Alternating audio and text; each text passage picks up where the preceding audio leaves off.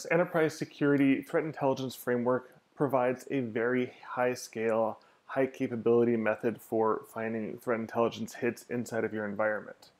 If we look at a list of all of our threat intelligence, we can expand and get all kinds of very quick context on what happened, in this case, our demo data. However, some analysts want to be able to drill down more quickly into the underlying raw events.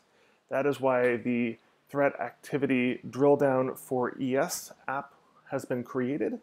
It creates a workflow action so I can hit the drill down in the upper right hand corner and look at the underlying threat activity events.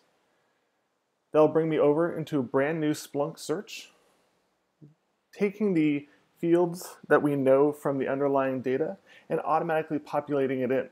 In this case, we know we found this data via WebSense.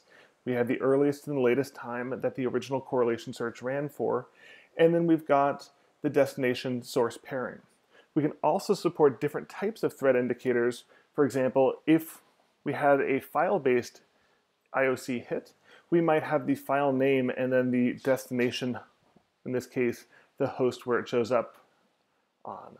And so this will allow us to be able to support multiple different types. If any of them match, we will be able to see those events come through here.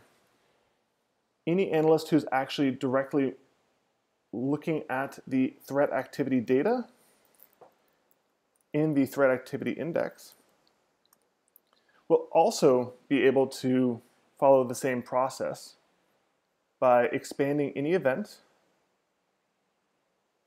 hitting the event actions dropdown, and then again showing the underlying events. It will do the same dropdown process of being able to supply the particular fields that we found in that original threat intel hit. So if you'd like to be able to get this functionality, go to Splunk base or apps.splunk.com and search for Threat Activity Drilldown. Thank you very much.